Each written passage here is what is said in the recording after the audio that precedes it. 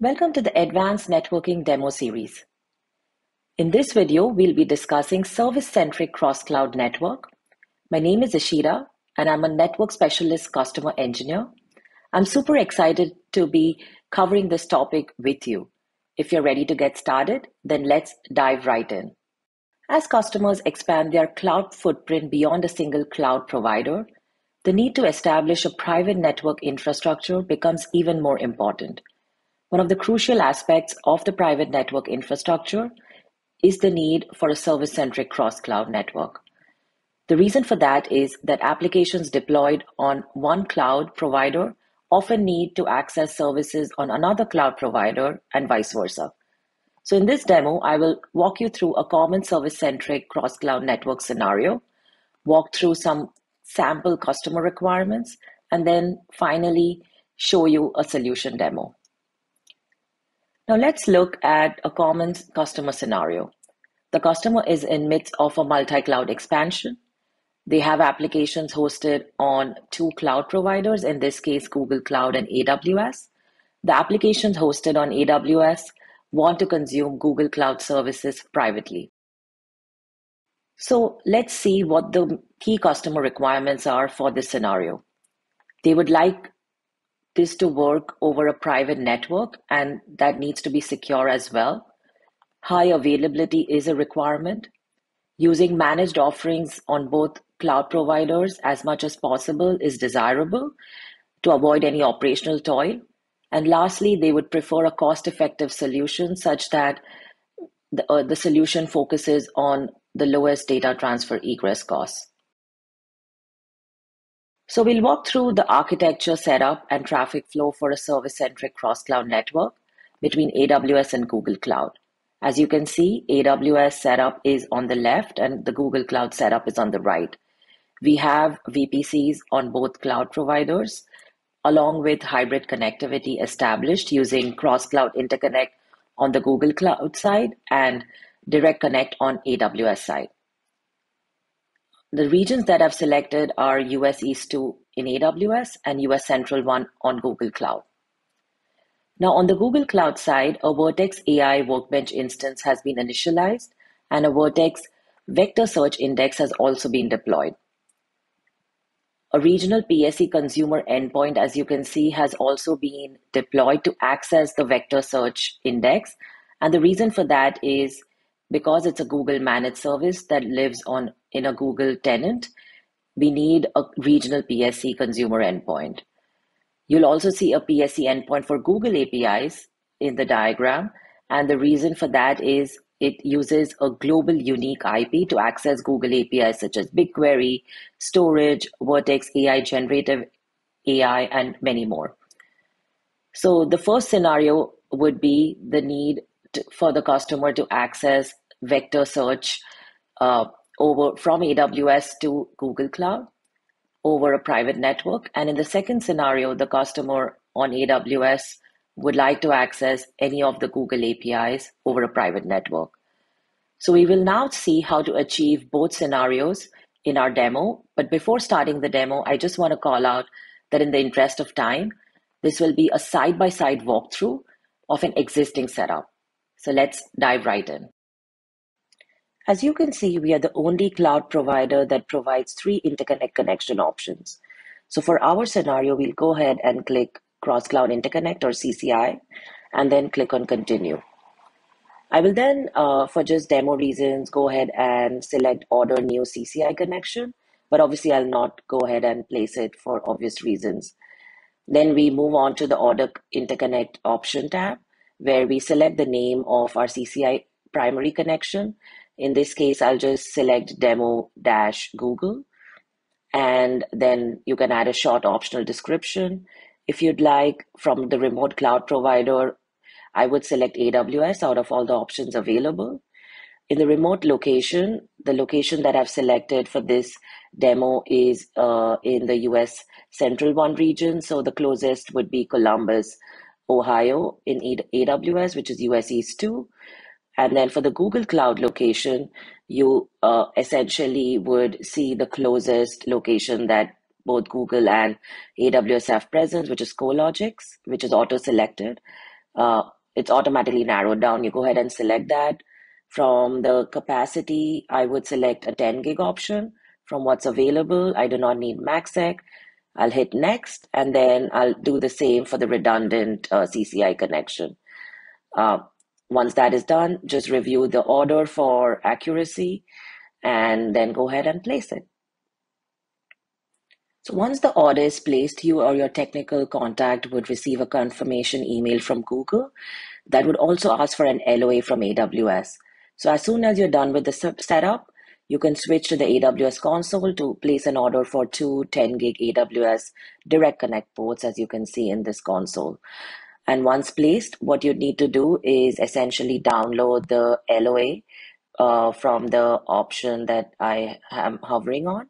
And once you download the LOA or the letter of authorization, this document confirms your right to use the ports.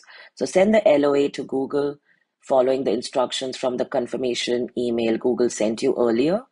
After Google receives the LOA, Google Cloud will essentially begin the process of establishing these connections. So once the links are established, you will see the status change to active under the physical connections tab in CCI. And once the status has changed, you can move forward with configuring these interconnect connections. So now let's configure the Google Cloud resources, which is the VLAN attachment and the BGP session. I've created a 10 gig VLAN attachment per interconnect connection, as you can see, with the unique VLAN ID. Each VLAN attachment represents a logical connection between a region and your VPC network. We'll use a Google Cloud router to configure the BGP session, and I would suggest making note of the BGP peer IP and the Cloud Router BGP IP, as we'll need that in the next step on AWS. Now let's go to the AWS console. Here I have used the Direct Connect gateway with a virtual private interface. And yeah, this is the Direct Connect gateway. And the virtual private interface provides similar functionality to Google Cloud VLAN attachment and lets you access an AWS VPC by using private IPs. As you can see, there are two private VIFs, and I've also configured the virtual private gateway or VGW that is attached to my AWS VPC East to provide Direct Connect gateway access to my VPC. Now, what I'd suggest is verify your connections and check the route propagations under the route tables in the VPC section. Looking at the AWS VPC route table, we can see all the Google Cloud subnet routes being propagated, and DNS route has also been propagated successfully. The route propagation is also turned on, and let's look on the Google slide. And both the routes from AWS subnets have also been propagated in the Google route table. So, and now since we have essentially the main building block ready, which is establishing the cross-cloud hybrid connectivity. Now let's look at how I've created a vector search component in the Vertex AI console. We first need to create a Workbench instance using a Jupyter notebook and create the necessary components like a GCS bucket and vector search index. Then we can use Cloud Shell or the Google console to create the Vertex index endpoint, where we select the display name, region, and select private service connect to enable the private connectivity between AWS to the Google Vertex endpoint. We also need to select the client VPC project ID, where the client VPC would live for the PSE to be enabled. So once we are done with that and the index is fully deployed, we hover into the vector search deployed index against the endpoint. And once we click on it, you would essentially see a service attachment URI that you need to copy and save in your notepad, as it would be needed for in the next step while configuring the PSE consumer endpoint. So now we'll move on to the PSE side of things. As you can see, we have two endpoints created, one for Google APIs and one for vector search. The difference is that for Google APIs, the PSE endpoint IP is a global unique IP, But when it comes to vector search or Google managed services, the IP that belongs to the PSC endpoint is a regional IP that belongs to the client's VPC subnet. So for vector search, we will reserve a consumer endpoint IP from the VPC subnet, and we would use that to query the vector search index from AWS. We'll create a forwarding rule, as you can see, to connect the PSC endpoint to the service attachment URI that we got from the earlier step. And once that is done, we would need to validate the consumer endpoint status in the PSE console and see if it's accepted, and also make note of the PSE consumer endpoint IP. Now, once the endpoint is created, we will move forward with the DNS setup and create the zones and records to access this endpoint. So on the DNS console, we will create a private DNS zone for Vertex with the domain name of your choice. I've created one with vertex-central.gcp, and it's a private DNS zone type. And in this DNS zone, we would create an A record for vertex-central.gcp. And once I click onto it, you'll see that the A record points to the IP address of the PSE consumer endpoint IP that we had reserved from the client's VPC. We can also create an optional CNAME record if you need. And once that is done, we will move on to creating the PSE endpoint for Google APIs that will meet the second scenario where customers on AWS want to connect to Google Cloud services like BigQuery, Cloud Storage, Vertex Generative AI, and many more. And the setup is a bit different for this. You would first need to enable private Google access for a VPC subnet if it wasn't enabled earlier. Then you click on Connect Endpoint and select all Google Cloud APIs as your target. And then you select a name for the PSE endpoint. You select the VPC network that you want the PSE endpoint to live in. And you choose the PSE endpoint IP address if you haven't pre-created it. And it can be a non-RFC 1918 IP since it's non-routable over the internet. So that's some good news. And once you save that IP, the service directory, region, and namespace will be auto-populated. And you can, once everything looks right, you just select Add Endpoint and then go back to your PSE console. Once you see the status as accepted, we will move forward with the DNS setup for the same. So now for the DNS setup, you create a private DNS zone for googleapis.com this time around. And in this DNS zone, you create an A record for googleapis.com and a CNAME record for star.googleapis.com, as you would need services like storage, BigQuery, Vertex, Generative AI to point to the A record in the same zone. So this is a crucial step, and I wouldn't make it an optional one. So once that is done, we will move forward with the DNS forwarding setup. And for this setup, you would be essentially setting up the inbound server policies that would enable AWS DNS queries to ingress into Google Cloud. So I enabled the inbound query forwarding flag while creating the demo project VPC itself.